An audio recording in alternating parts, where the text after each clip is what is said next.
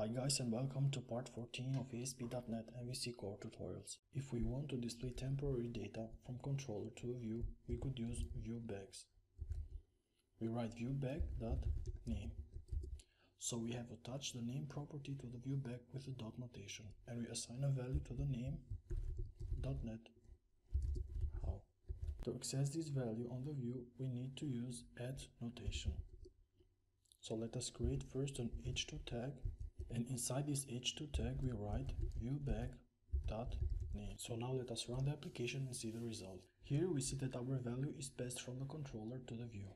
As you can see, viewbag is not a strongly typed method for displaying data. So for this we are going to create a view model.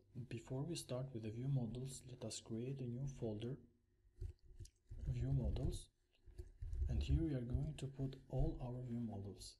Inside the view models folder we create a new class and we name it drink list view model. .c#.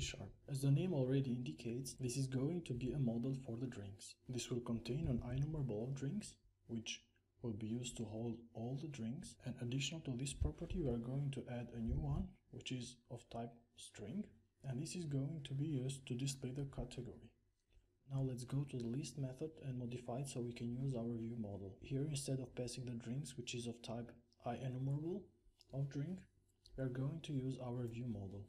And this has two properties. The first property is drinks, and the drinks is going to be our drink repository drinks property. And the second one, which is our category, for the moment let us leave as drink category. And we pass as value the view model. But for the data to be shown, we need to change the type on the list view as well. So here, instead of using an enumerable of drinks, we need to use our view models. So we use view models, and from the view models we use drink list view model. And on the for each loop we change the model from model to model.drinks, which is the new property of our model. And we change the view back to model.current category. We run our application and we see the result. So here we see the drink category value, which we assigned from the drink controller in here. So on this part we learned how to create a view model, how to assign values to this view model on controller, and how to pass these values through controller to the view.